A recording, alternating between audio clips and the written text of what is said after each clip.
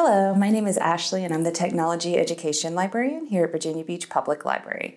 And this video is part of our Camp Evergreen series, which is about making cool things, earning badges, and discovering new skills.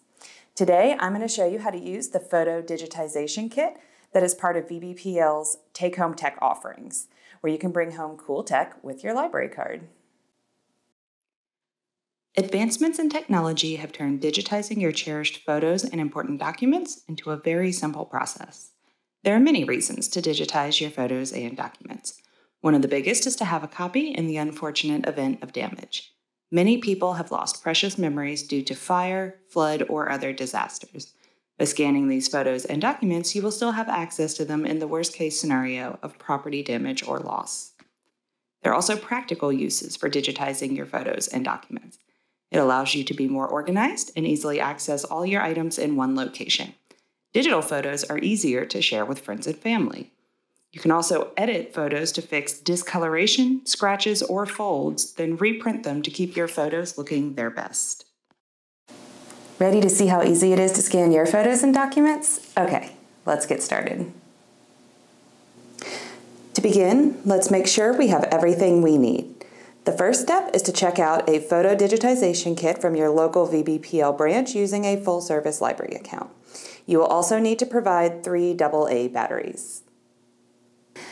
Now let's get the scanner out of the kit. When you open the case, you will see the scanner, a USB cable to connect the scanner to your computer, an instruction manual, and a little air duster shaped like a rocket. This is good for removing dust particles from your scanner and the photos. Once you have removed the scanner from the case, go ahead and insert your AA batteries. Once you've inserted your AA batteries, it's time to turn the scanner on. Hold down the power button until the screen lights up with the words Direct Scan. It will show a screen with a graphic of an SD card for a few seconds and then go to the main screen. Here you will see the time in the upper left-hand corner. Since it resets every time you replace the batteries, it will almost always be incorrect. The number next to it is how many documents and photos you currently have saved on the micro SD card. Again, if you are just starting, it should say 0. Underneath that is a little lock and a folder. If the lock is green, that means your images are not encrypted. If it is red, that means they are encrypted. If you choose to encrypt your files, you will only be able to read them with the memory card in the scanner and the scanner connected to a computer. You can refer to the instruction manual for more information on encryption. The folder icon is there to alert you when your memory card is full. It is easy to tell. The folder will turn red and say full.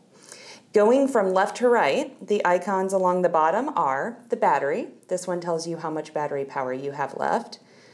Color. This tells you whether you are scanning in color or black and white. The file format. This tells you whether you are saving your scanned item as a JPEG or a PDF file. And resolution. This one shows you the DPI, which stands for dots per inch. The options are 300, 600, and 1200 DPI. The more DPI you have, the higher the resolution. But the trade-off is that the higher DPI files will take up more space on the memory card.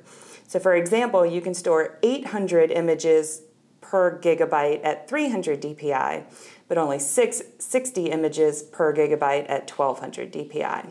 You can change the DPI by pressing the top button, like that.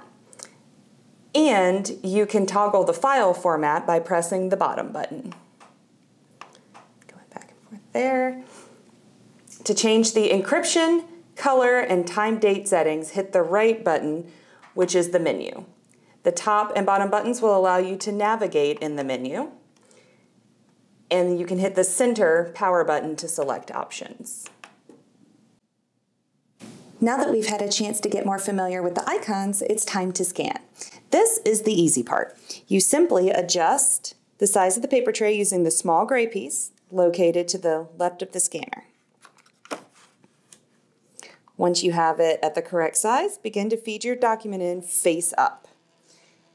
Once the scanner recognizes that a document is being fed through, it'll automatically pull it through the scanner.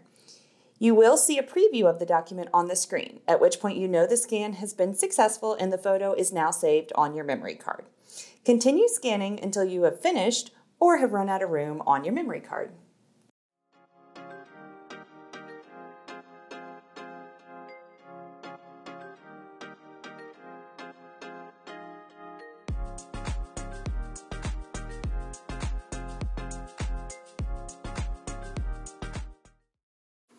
Once you have finished scanning all of your photos and documents, it is time to move them to your computer. For this, you will need to connect the scanner to your computer using the included USB cable.